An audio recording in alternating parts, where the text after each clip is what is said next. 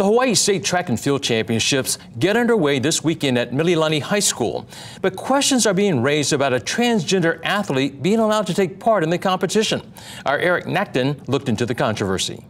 A reported female transgender athlete competing in the female category at the upcoming HHSAA Hawaii State Championship has generated concerns with some parents, coaches, and athletes. I think the biggest objections is our daughters and all the girls in Hawaii have worked really hard and competed against one another, and the competitions should be fair.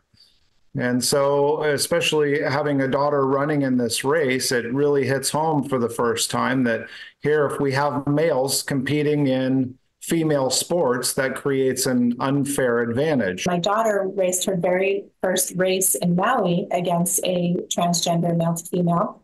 And so I raised a civil rights complaint against the Department of Education because this violates Title IX. The original intentions of Title IX, of course, established by Hawaii's Zion Palti Ming, were to give equal opportunity to male bodies and female bodies. So the females are supposed to have the same rights as the males, the same fair playing field. Kea'au is a high school that pursues perseverance, respect, integrity, diversity, and excellence. I'm not troubled. I've read Title IX, so I know what its contents are. So I don't have an issue with it.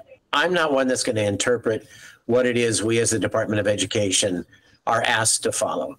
I try to make it fair for all my students in whatever we do, and I make sure we follow our policies. The Hawaii State Department of Education Civil Rights Branch emphasizes a commitment to student civil rights with a mission to respect diversity. Policies prohibit discrimination.